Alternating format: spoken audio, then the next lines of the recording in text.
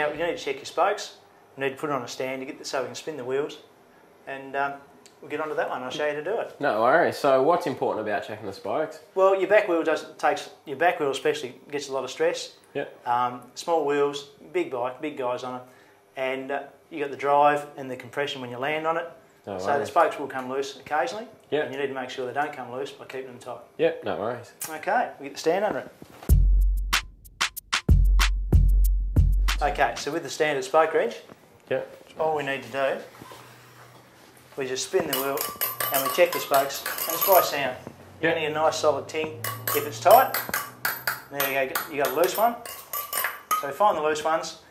I like to nip them up to the same tension as the ones next to it. Yep. And then we go around and tension the whole lot. What size piece are you using on the spoke wrench there? Okay, we're using the number 5.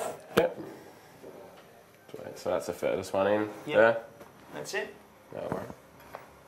We've got them all evenly tensions. Yep. So we'll go around and do the whole wheel. So start from the valve so you know where you started from. And we go around the whole way on one side, nip it up sort of half a turn. Yep. Then we'll do the other side. Okay. Fix it. So just like any other bolt, they do it the same way, Paul? Same as, yeah, mate. Righty tighty, lefty loosey. No worries. Spin them straight down.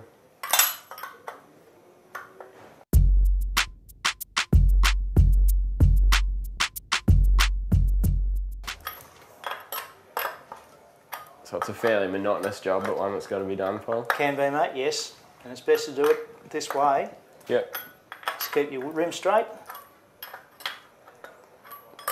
There you go, mate. Nice tension back wheel. Well done. So you know when you land off those big tabletops, she's not going to fall out from underneath you.